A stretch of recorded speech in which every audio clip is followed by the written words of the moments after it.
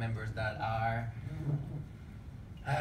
financially unable to attend the conference in the first place. Offering the virtual option is key for them to attend the event anyways. Stay a member. Yeah, exactly. Yeah.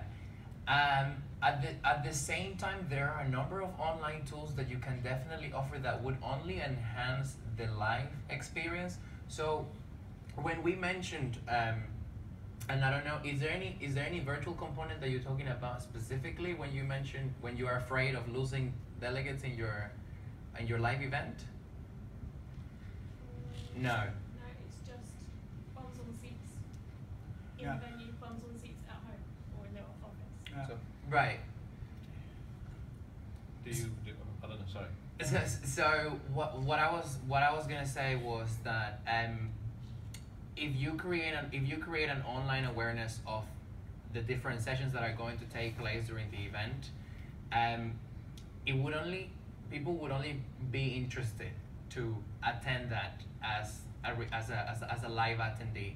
So it is very key in your strategy. How do you go about promoting the content? Because I imagine and the keynote speaker, and also involving the speaker in the online community. So it is one thing that ISO did really well is that they had people, they involved the speakers, and they involved lots of ambassadors online to promote the content and to promote the sessions that were taking place at the event.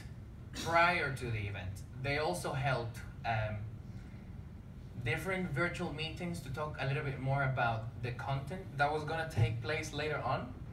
This only contributed to people becoming more and more interested to what was going to happen on site, and it gave them an opportunity to open up conversations before the event. Once they were at the event, the conversations just became even better.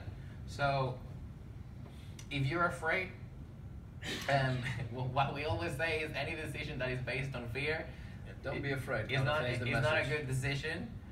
Yeah. No, well, yeah, to touch on that,